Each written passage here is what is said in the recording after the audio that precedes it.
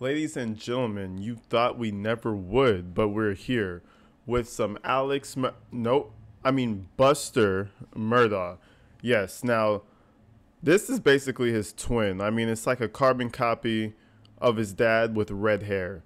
Now, let's get straight into it. We're going to dive deep into the whole Buster story, but first we want to have the most interaction we can with him, obviously with this testimony that he did on stand.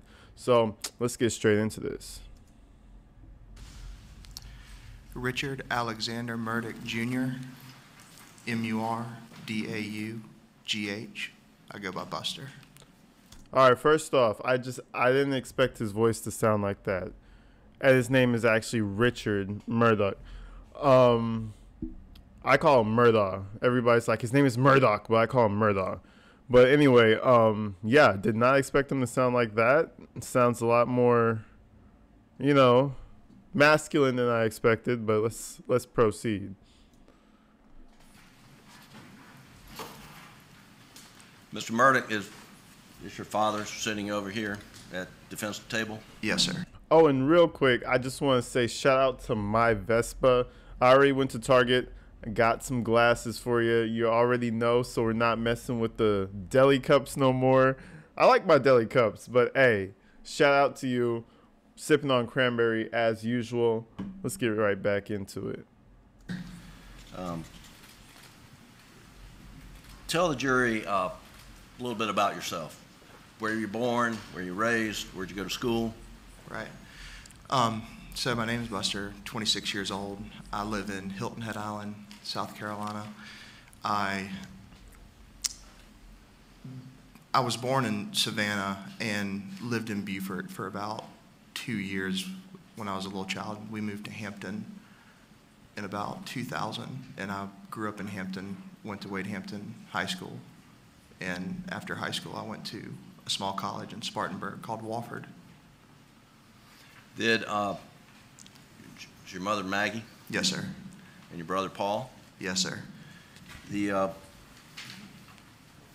Now, right off the bat, I just want to point out that he doesn't really show much emotion. It's not like everybody else seems kind of like petrified of the whole idea of him killing his family. But Buster, on the other hand, seems like he's just there for an interview. You know what I mean? Tell us how you grew up. Well, I grew up here. I went to school there. Like, it's not like, oh, yeah, my dad shot my family, So it's a little weird. I find that very fucking strange, but let's continue. When you moved to Hampton... Even look at his mannerisms, Let me, look good for the camera, get this interview, get this job.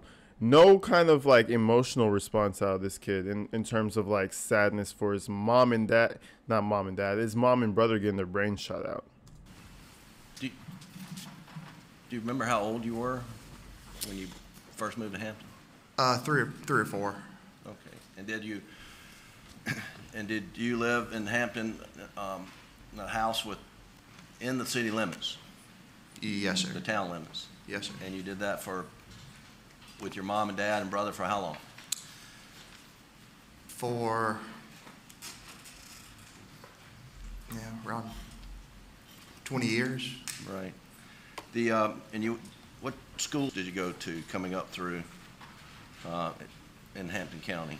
What did you go to grade school? Went to Ben Hazel Primary School, Hampton Elementary School, North District Middle School, Wade Hampton High School. I'm pretty sure those are all super prestigious high schools and middle schools and shit, With his dad stealing that much fucking money, you betcha he's going to the best schools. 2014, family relocated to Moselle for the most part because of the hurricane damage. Yes, sir. Okay, and they keep saying Moselle.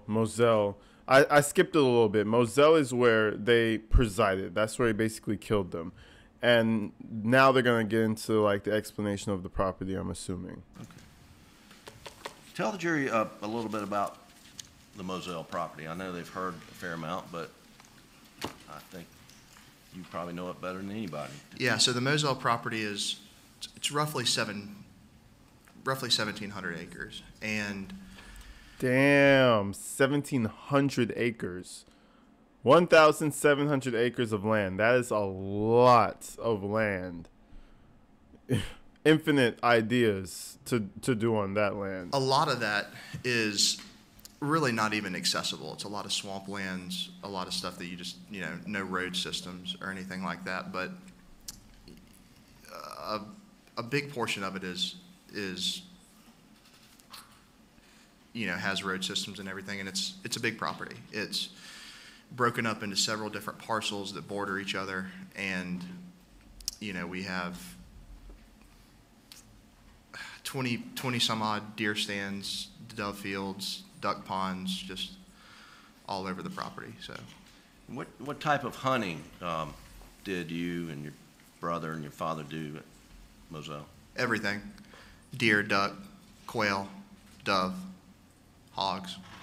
You have a duck pond? Man, imagine the money. I'm just doing numbers in my head. Like, the amount of money it would cost to own that property. I know it's generational wealth, but that is amazing, man. That is crazy. All of that, and to have just a festered family of lies and deceit and hate, it's a crazy thing, man. Balance is everything. We have a duck. We have a duck pond. Okay. And the hunting was, did you have a lot of friends come out and hunt as well? Yes, sir. Okay. Now the jury has seen a aerial view of the property, and there's a main house, there's shed, kennels, and then there's a house sort of right on Moselle Road. What do you call that house? That's the cabin. The cabin. And did you live in the cabin with friends over summers at some point in time? I did. The summer of. All right, we're basically just pocket watching at this point. We're just seeing all the stuff they got. Let's move forward. 2021. What was your grandfather Handsome's health condition as you knew it? Not good. He wasn't in good health. What do you understand his health problems to be?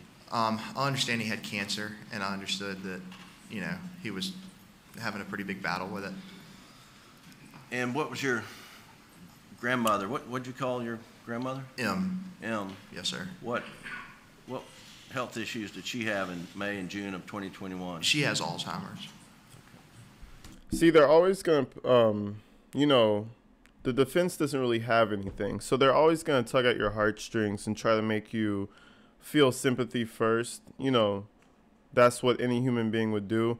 They're trying to say that, oh yeah, Alex was always there visiting his mom and dad because, they're in such poor condition, and at the drop of a dime, he would definitely be over there. We all know that's not true.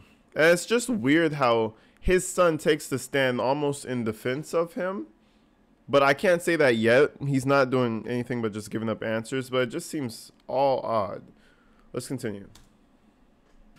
And would your dad frequently check on Handsome and M? Yes, sir. See what I'm saying? Would you go with your dad to check on Handsome and M? I would occasionally go with them too. Yes, sir. Okay. And what times of day would you go with your dad to check on your grandparents? It could have been any time. Went over at lunch a lot of times. Went over in the evenings a lot.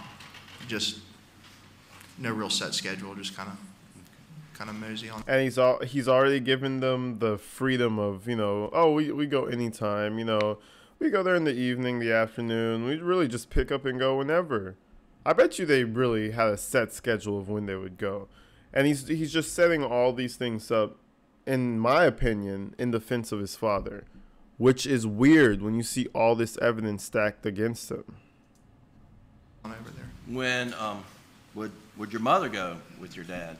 She would, not regularly, but she went. Would Paul stop in and check on your grandparents? Yes, sir. Was that fairly regularly for something Paul to do? Yeah, Paul would do it regularly as well. Go away. He's gonna start doing the head nod. I guarantee you, he's gonna start doing the little head nod. Yes, son. Come on, son. You got this. You would go with your dad in the evenings. And maybe it's not limited to the evenings. Where would you park when you go visit your grandparents? For the most part, just like a ordinary afternoon visit, park in the garage, the carport. But if we went over a little bit later, then we would pull around to the back side of the house and be able to enter through the back door. Okay. And what's at the back side of the house? So when you walk in the back side, it's like we call it a sunroom, but it's, you know, a dining table. It's got a TV in there, and then that is right next to the kitchen. And then if you're in the kitchen and you go to the right, then that's where my grandparents' room is. What's his name? The prosecutor. He's sitting back like, man, I got this shit. This finna make me look so good, bro. He knows he's got this. I'll tell you what. He knows he's got a 80-20% chance of beating this in his favor. I'll tell you that much. Buster, how often would you speak with your mom and dad on the telephone on a daily basis? Pretty much every day. Right. And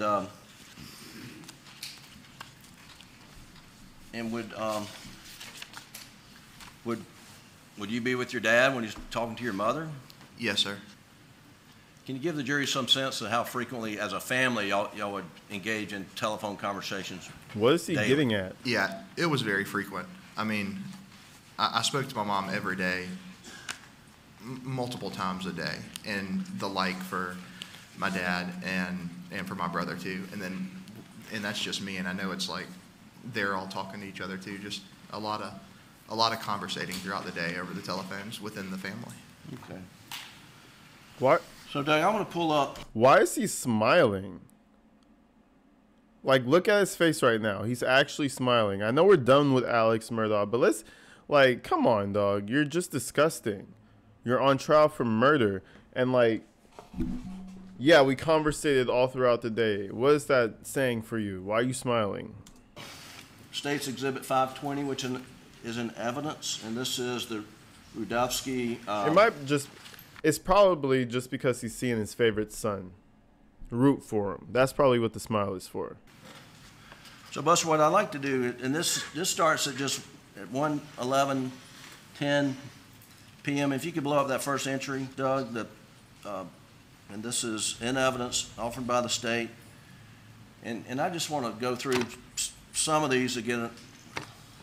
So at 1:10, this document says, Paul Murdaugh misses a phone call from Margaret Murdaugh.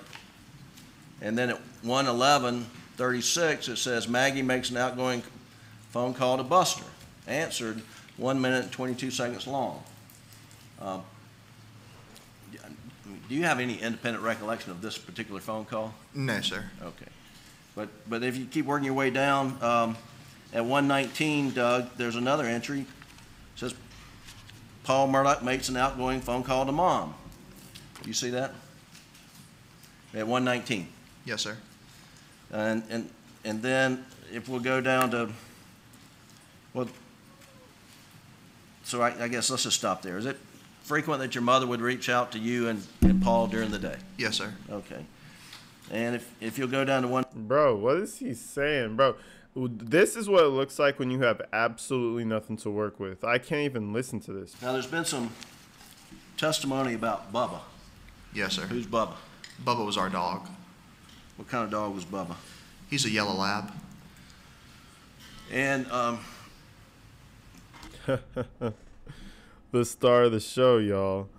The star of the show. He should have known something was wrong from the Snapchat story, which is why this guy is fishy. was he difficult to control? He could be, but for the most part, no. He would listen to Dad more than anybody else. But also, we had a gun dog shot collar that we would put on him sometimes, and when he had that on, he was, Okay. on his P's and Q's. The switching gears on another topic. When your dad, well, let me just put it like this: how frequently would your dad take a shower or bath?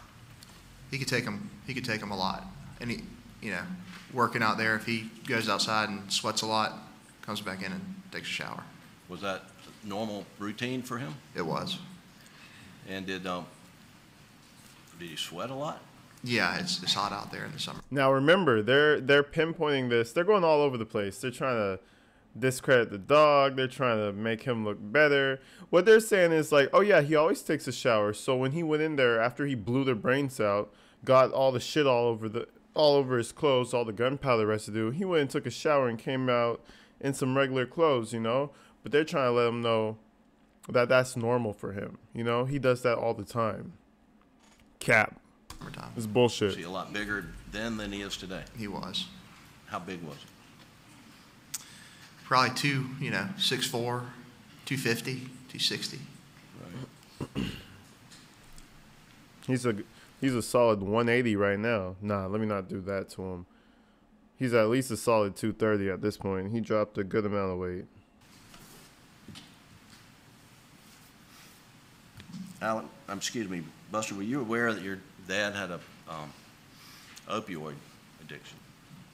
A little bit. I knew a little bit about the usage of pills. What did you know about it? I knew that either my brother and mom had found them at some point, and then told him like, hey, we found these, and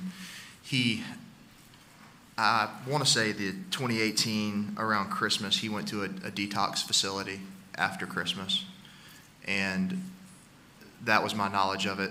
Thought that handled it, and then there were a couple more times after the fact where they would kind of go into this finding pills, all that stuff, and then he did a few. Now, every time I hear about this Oxycontin addiction, I don't know. It kind of seems like bullshit to me, though. It kind of seems like just a layer of bullshit that they can argue over to try to hide the underlying issue at hand.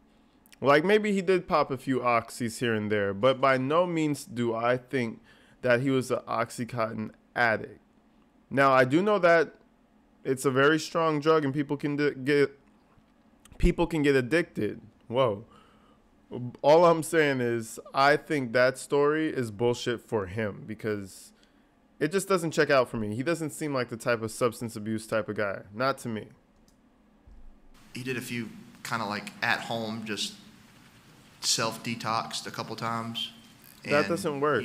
Thought, once he did that, get off of them. But that was kind of my general knowledge about it all. You thought he had beat it. That's right. Yes, sir. And when he was confronted about his pills, what was his attitude? I don't know for sure because I wasn't there when a lot of the confrontations happened with them finding the pills. But, I mean, I've never heard anything, just, apologetic and, right. Sorry, and would usually be his kind of regular, kind of response. How did your family handle disputes, disagreements? They shoot at each other and may the best man win. Nah, but I imagine they're pretty toxic toward one another. I'm just saying. Pretty, I mean, like adults, pretty civilly, talked about it and stuff like that. I mean, and it just depends on the dispute, too. Like, right. Like I was a kid, I get spanked, stuff like that. It's not really a disagreement. That's just once you're a teenager and college age, right? Any reprimand or disputes you've gotten into with your father, was it all civil? Yeah, definitely civil. Did your father show patience with you and your brother? Yes, sir. Your father certainly wouldn't shoot your brother in the head with a shotgun now, would he? Or like if Maggie pissed him off, would he just go 300 blackout her or no? No, definitely not. Definitely not. Yeah, I don't know, man. There's really not much you can say for this guy. These guys are working their asses off, but I mean, you would. Was there ever any violence in the family? No, sir. Now, my biggest question is, Buster, if he didn't do it, right, who did? You know what I'm saying? Like, who got to your, 1,700 acre property? Who snuck up in there, right? And shot your brother and your mom while he was at the house chilling, and then got away and left with zero trace of themselves, you know? Who did that? Jason Bourne?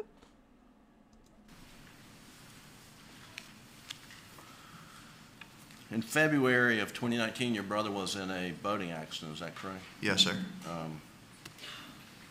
And I believe, where were you living at the time? Columbia. Okay. And was he criminally charged eventually? Yes, sir. And what type of reaction was there to his involvement in the boating accident and his criminal charges sort of in the community in Hampton? I would say a negative reaction in the community. The media spike kind of got going after it. There was a lot of... Yeah, and then a mob of people wanted to kill him because they cared that much about it. I want to ask you if that Defendant's Exhibit 129, marked for identification purposes, refreshes your recollection as to when you left to go to Somerville. Yes, sir. Tell the jury, what is that? What's that document you have in your hand? It's a text thread between my girlfriend and I. And does it have, so based on that text communication between you and your girlfriend, it refreshes your... Man, who's dating Mr. Ginger over here? I'm just curious. Now I'm just playing, but not an attractive man, not in my opinion. When did you leave to go to Somerville? June 14th. Was there a house that Johnny Parker had that your dad kept stuff in? Yes, sir. There's a small house in between Johnny Parker's house and my Uncle Randy's house. I think Mr. Johnny built it for his mom or mother-in-law or something when she was sick. But yeah, there's a little 2-bedroom house right there. And did your dad stay there? He did. I don't know if we mentioned that as one of the places where there was clothing. Yeah, that'd be one. That'd be another one. All right. So there are a lot of places. Yes, sir. Were you there? Did you observe your dad talking to Blanca about anything where you're getting ready to go on the golf trip? No, sir. Okay. You were not present? No, sir. I don't think I was present. All right, basically they're playing softball on him. They're saying, oh, your dad, you know, they never disputed things harshly and this and that. And, oh, did you guys communicate a lot? Were you guys really communicative? Like, ridiculous questions. Now we're going into the cross-examination. They're about to ask him the real questions. Now let's see how Buster really responds. How Buster really responds to, like, the harder questions. Because for now, there's no emotion talking about his dead mother and brother. Keep that in mind. I don't have any questions for you, Buster. Okay.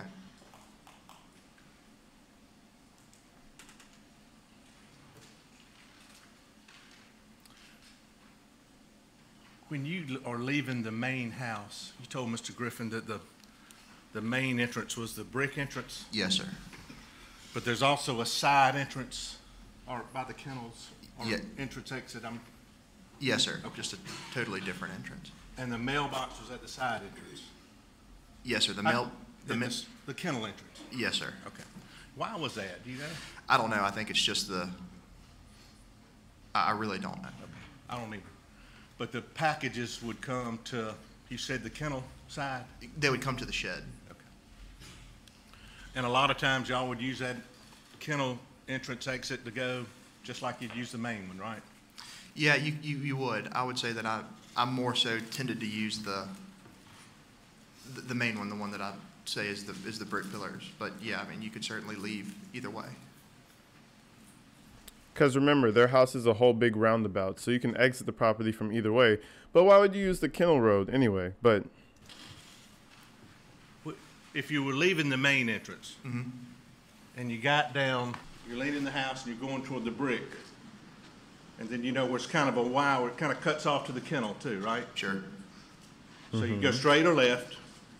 If you were leaving at night going straight, and if you were looking out to the left and the lights were on, you'd be able to see the lights on at the kennel just from that little Y, wouldn't you? yes. Maybe, depending on what lights were on and whatnot. I mean, if it was fully lit up, maybe. And just from that Y, instead of going straight, from that distance, you'd be able to, if the lights were on fully, you'd probably be able to see them. Maybe, yes, sir. Maybe, yes, sir. I'm telling you, bro, these two are in with each other. So if you look right over here, this is kind of what I refer to as like the back corner of the house. And it would basically, you would come around, there's a big oak tree here, you come around it, and then you basically pull up, and you would probably stop the hood of your car right in, you know, right off the back corner of the house. So it'd be closer to here than over here. Be about right in here. So right in here. Yeah, I mean, because you don't want to pull up super close to it. Yeah, be right out. But there was a driveway paved driveway in here, right? There is a paved driveway over towards the side of the house. Okay, and really not many tire tracks. The grass looks good in here. I don't know when these pictures were taken, but it's a little dead right there. Okay, I just want to point out what I think he's saying is that the grass looks really good here. You would see if someone drove through, right? So if someone drove through and did something to your parents, your mom or your brother, you would see tire tracks. And immediately Buster's like, well, I don't know when this picture was taken, so you know, who knows? This could be an old picture. Immediately on the defensive. But there is a driveway, right? There is a driveway. Okay, you can have a seat back. Thank you, please. When did you first mention that to anybody about parking in the yard there? What do you mean? I mean, like, when did you first discuss that with anybody as far as where cars parked at your grandma and granddad's house? When was the first time you talked to anybody about that? A couple days ago. A couple of days ago? Okay. That's the first time you mentioned that? Sure. Okay. And then that would have been after Shelley testified, right? Shelley Smith? I guess. I don't really remember when Miss Smith testified. Miss Smith. Did you bring that to somebody's attention, or did somebody ask you about it? I couldn't. I'm not sure. He learned from the best. He knows how to say I'm not sure when the answer is fishy. And Mr. Griffiths asked you about the financial troubles and that have come out here. You had no knowledge of your dad's financial difficulties at all, did you? No, sir. I mean, you really didn't. No, sir. I really didn't. And as far as you knew, financially, the family was sound. Yes, sir. You went to Wofford. I did go to Wofford. Go Terriers, for the record. Thank you. But everything, as far as you knew, financially was okay. And when did you learn it wasn't? I guess on September whatever that day in September was. When your dad got caught for stealing hundreds of thousands from a dying friend? So back in the birthday, I guess for your dad, Memorial Day, down at Edisto. Sure.